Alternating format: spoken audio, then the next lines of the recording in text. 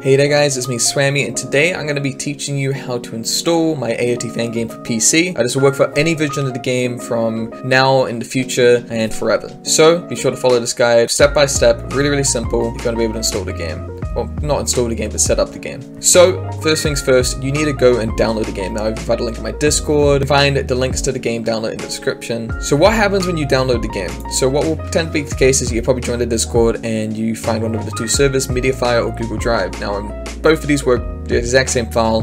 Google Drive tends to be quicker but isn't always up. So in this case, I'll show you how Mediafire works. We'd go here and we just click download. So you get this file here called Swammy's AOT fan game zip. They'll have a different version based on which version of the game you're trying to play, but in this case we have version 0.25. Now, like I said, this process is the exact same for every game. All I have to do is right click and extract all. Or if you have a file extractor like WinRAR, you can do extract here, extract files like this. But in this case, I'm going to show it for people who don't have that installed. You just click extract all and click extract, and it will end up extracting your files for you. That's all you have to do. Then you're going to get a folder called the exact same thing. Now I can open that up and there'll be the folder inside for the actual game.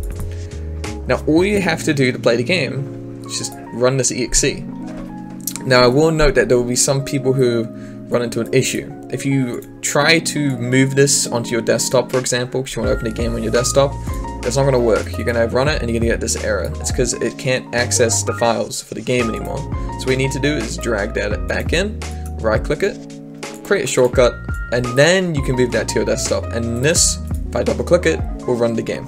So as you can see here, I'm playing the game absolutely fine. I can hop into multiplayer. You can even see other players here, so I'm playing multiplayer. There's another player here. There we go, take down the Titans together. And as you can see, it works perfectly fine, no issues at all.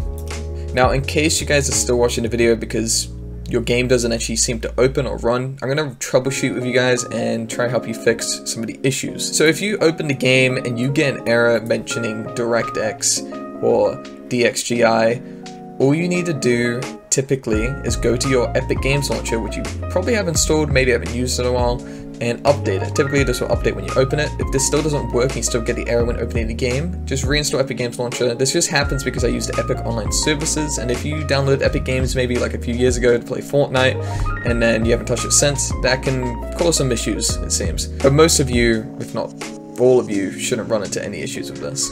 Now the next issue is you getting an error saying you don't have a DirectX capable GPU, or your game gets to a black screen and it just hangs forever and then eventually crashes. Now the most likely reason for this is you do not have a dedicated GPU, or at least a graphics card that is capable of running the game.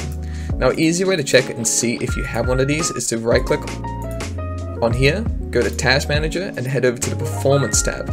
Now in here I can see I have a GPU which is an NVIDIA GeForce GTX 1650 Super. Now I'm using an actual full desktop PC, so typically if you have a desktop PC you'll know if you have a graphics card because it's right there. It's quite big, quite noticeable. But in case you go to this tab and you see something like AMD Radeon graphics or Intel HD graphics, you're running on integrated graphics and most likely you won't be able to run the game. Now in case any of you guys are still watching the video and have any issues still with the game, or you're running into some issues, be sure to join the Discord, which is linked below. Join the questions channel or PC bug reports and we'll be more than happy to help. Obviously please be patient with us, it's a free fan game in the end and it's just being made by myself alone. Thank you guys for watching. I hope this tutorial helped you guys a lot. Figured I'd give it an update seeing as the first one was made quite a while ago. So I hope you guys enjoyed and thanks for watching. Like and subscribe. Is that what I say? Like and subscribe? Oh god. See you guys.